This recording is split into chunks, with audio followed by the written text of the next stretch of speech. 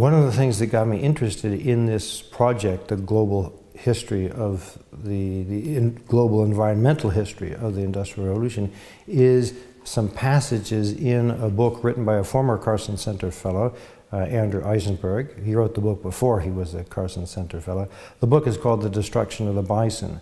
And in that book, among the many interesting things he says, is that bison hide was widely used in textile mills as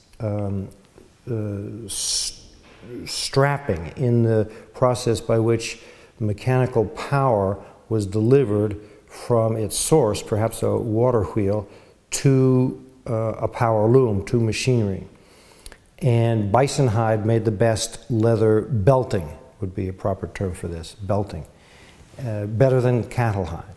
And so according to Eisenberg, one of the principal reasons behind the near extermination of the North American bison was this particular fact.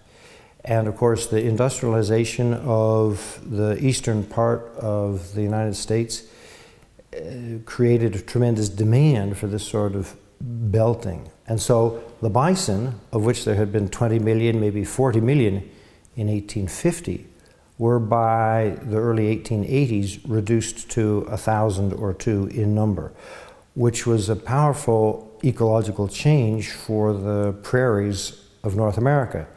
This was a keystone species, and in very short order it was reduced from abundance to near extinction.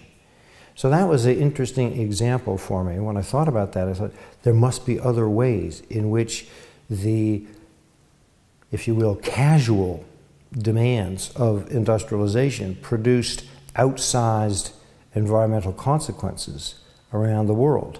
So I began to think about this.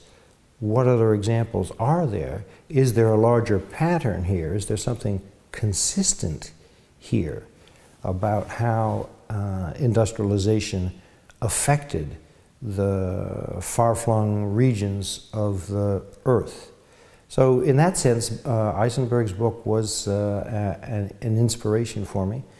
And while that one example will only be a tiny part of my book, it's the pattern, the process that I first encountered, or I first remember encountering in his book, that will provide the theme and structure for mine.